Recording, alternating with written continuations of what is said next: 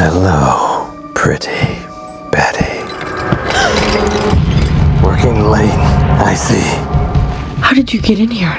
Glenn's access card. Glenn. Is he still? Yes. He's proven extremely hardy. Why are you here? I came after reading you were nearly killed in an explosion. You and Archie are getting close.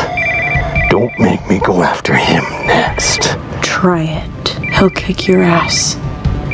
And so will I. You want to get out of here. Oh, Betty, I've missed this.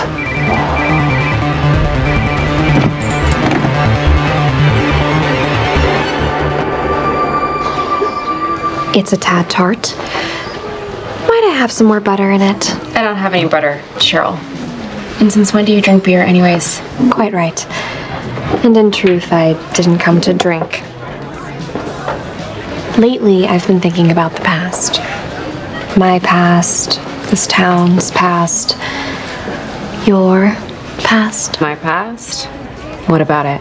How much do you know about your ancestor, Thomasina? She was a great-great-aunt of mine, and from what I can remember, a spinster schoolmarm. That is falsehood. Thomasina lived her life passionately and drank deeply from the juices of the world. Until she was murdered by a warlock pirate. What are you talking about? There's no such thing as warlock pirates. Hey, Cheryl. Hey, babe.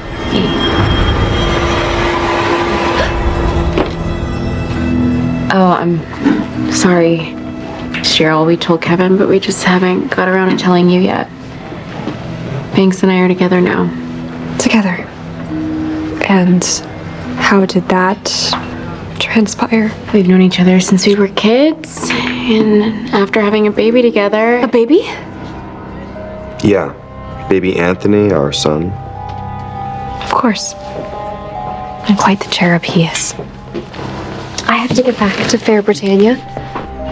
Mother's work is never done, after all. What was that about? I have no idea. But Cheryl doesn't even seem like Cheryl to me.